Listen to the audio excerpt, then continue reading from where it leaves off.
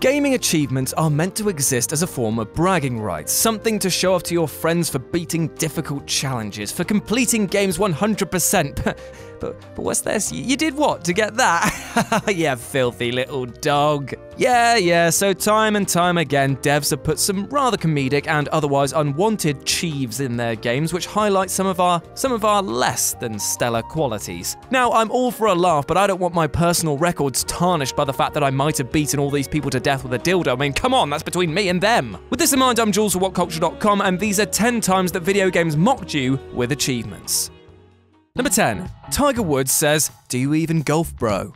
Okay, so bet this comes as no surprise, but I am bad at golf. The only holes in one I score at are in the toilets with your dad, and the last time I picked up a sand wedge was in the cafe. But I absolutely love golf games though, as the Tiger Woods titles have always mixed in the right amount of simulation and arcade silliness. However, if you're shit at both real life and games, then Tiger Woods PGA Tour 2009 is sure going to let you know about it. If you manage to rack up 10 double bogeys with a single golfer, you'll get the disgusting sounding "on the bogey train" achievement. Yet that's not all, because if you're so bad that you exceed the shot limit of a hole, you'll get the very embarrassing "lost the plot" pop, which of course is worth 0 points. Fantastic. Number 9. Superman Returns marks you as a cheater forever.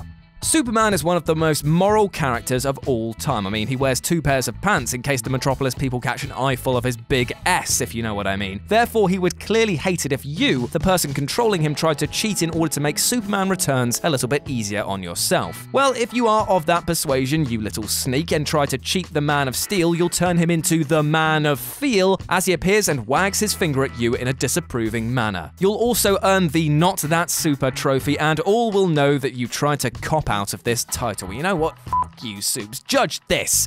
You can't really see it, but I'm grabbing my meager penis. Number 8. Top Hand Rodeo Tour makes you feel like a clown.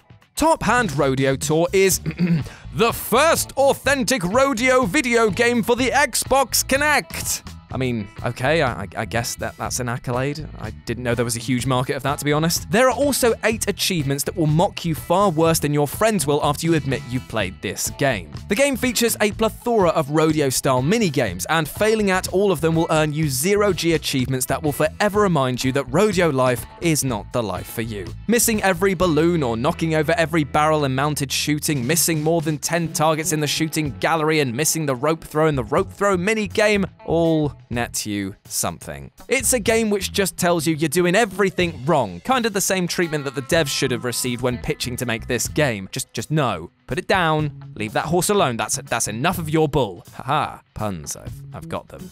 Number 7. Payday 2 berates you for being a terrible chef. Payday 2 is a game where things can get complicated and difficult quick. If you don't communicate with your team, there's a pretty high chance of failure. If there's one thing that's easy to do in Payday 2, however, it's cook meth. But why would you be cooking meth in the first place, I hear you ask? Well, the rat's job in Payday 2 has you trading meth for cash, and in order to trade that meth, you're going to need to cook it Breaking Bad style. All 3 meth cooking ingredients will be scattered throughout the map, all very easy to find thanks to the minuscule size of the area. You'll then be told exactly what to put in and exactly when. There is no guesswork. If you use your listening skills and put the right ingredients in at the right time, boom, there is your meth. If you do it wrong, however, then boom, the lab explodes and you've just unlocked the F in chemistry achievement. It's kind of like a training wheels example for the main game. Listen and do what you're told, you fucking cloth-eared muppet. Number 6. Saints Row 4 actively ridicules you. Now, if you're so inclined to get all the trophies in a game, you're sometimes asked to do some pretty weird stuff. Saints Row 4 pushes this to an almost fetishistic-like level with the Minty Fresh challenge. During the How the Saints Save Christmas DLC, you'll find a door blocked by a candy cane. You can either blast your way through or lick your way through. If you choose the latter, you'll go for about 5 minutes of pressing one button repeatedly to lick through the door. Gross licking sounds included. The entire time that you're doing this, messages will be popping up on the left side of the screen telling you that you're close to being done, when in actuality, you aren't. After about 5 minutes or so, the trophy will pop, and lucky you, you've just been debased by the devs. You're welcome. Number 5. Portal 2 wants you to know how gullible you actually are.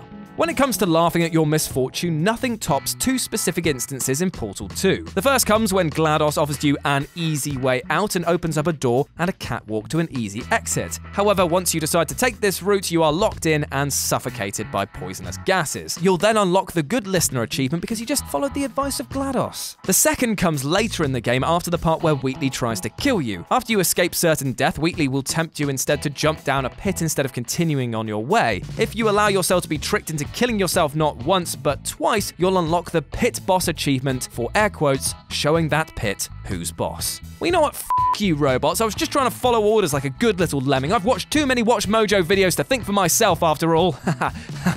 Jokes. Definite jokes, because I don't watch that trash. Number 4. Halo 4 wants everyone to know that you're a camper. Right, so you're playing Halo Online, you're in a match of Slayer and you're on a 14 kill streak. You're about to snag that 15th kill and hear that epic voiceover say, "Running riot." So you round the corner, gun ready, and you get cut down by somebody crouching in the corner with a sword, so you smash your controller against the wall because you have anger issues that need to be worked out in healthier ways, so says your so-called therapist. But seriously, what the f***, you camping little shit?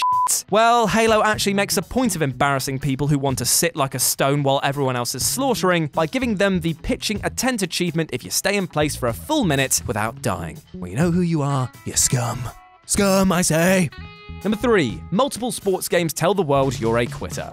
Just as Halo wanted you to know there's nothing worse than a camper, multiple sports games out there are determined to tell you there's nothing worse than a quitter. And there's no two series that take quitting more seriously than FIFA and NHL 2K. It is their mission to let the world know about the people who have no pride and puss out. In NHL 2K7 and 2K8, there are achievements called Quitter for quitting 10 online multiplayer matches. In the FIFA series, you're not being shunned for simply quitting, but for quitting while losing. The achievements Bad Loser and Shameful come from quitting 5 matches when losing in FIFA 10 and 2010's FIFA World Cup South Africa. And as you'd expect, these are worth a 0 score, so it's even more humiliating. Number 2. Call of Duty World at War tells you to stop playing. On the flip side, from games which make fun of you for leaving early, Call of Duty makes fun of you for sinking too much time into it. In World of War, the game tops out at a max prestige level of 10, meaning that you've effectively reached level 650 across 10 resets, which sounds like an awful lot of arcade shooting and mum abuse to me, if you ask my opinion. You do get that sweet 10th prestige icon though, so maybe it's worth it? What's not though is the achievement attached to it, which is called Go Get Some Sun, which, while being a bit of a burn, is probably a liability waiver from the devs denoting that at least they tried in some form to get you off your Dorito chip-riddled chairs. And number 1, you're a pervert and everyone needs to know. Admit it, everybody does questionable things when they're playing video games. We've all gone to the strip club in GTA, we've all looked up the secret fake cheat code to make Lara Croft go topless, but there are games which go out of their way to shame you for your hornball antics. In Dead Rising 2 Off the Record, if you decide to shoot a picture of some erotic, air quotes, equipment in the Uranus part of the mall, you'll get the achievement called Adult Content. The achievement description even mocks you saying, if only your mother knew about this. In Duke Nukem 3D, you get an achievement for tipping a stripper, letting everyone know that you took time out of your day to go oogle some 3D, pretty badly rendered boobies. While relaxing in the hot spring in Azura's Wrath, if you stare at the attendant's assets too long, they'll cover themselves in shame, and you'll unlock an achievement there. Finally, in Lollipop Chainsaw, the game in which you are a cheerleader with a fixation for sucking on lollipops, if you try to peek up Juliet's skirt, you'll earn the I swear I did it by mistake achievement. Oh, you. It's a funny way to mock the more devilishly desired gamers, and a perfect example of why I keep 2 accounts on all my consoles to hide my shame. Brilliant. Hey guys, thanks for making it to the end of the video. Aren't you a star?